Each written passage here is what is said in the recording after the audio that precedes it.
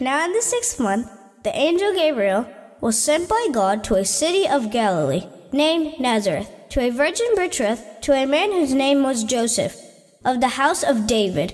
The virgin's name was Mary, and having come in, the angel said to her, "Rejoice, highly favored one, the Lord is with you. Blessed are you among women." But when she saw him, she was troubled at his saying, and considered what manner of greeting this was. Then the angel said to her, "Do not be afraid, Mary, for you have found favor with God.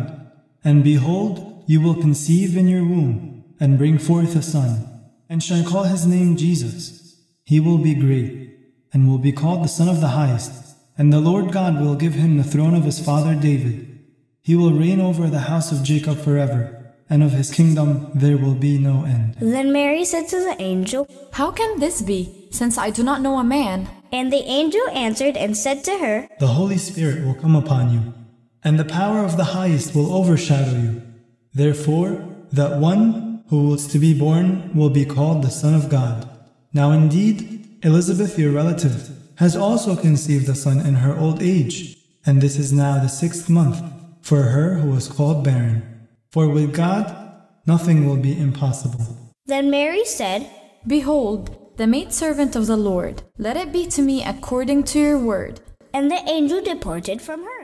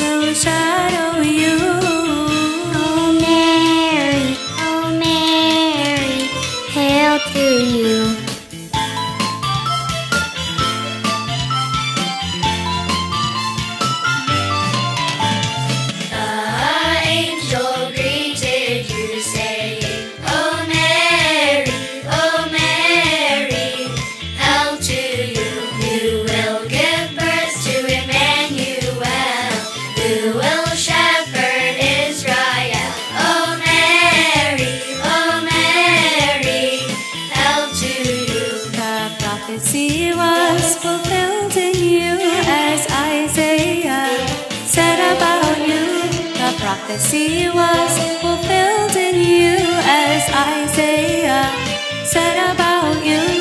The virgin shall give birth, and peace will dwell on the earth.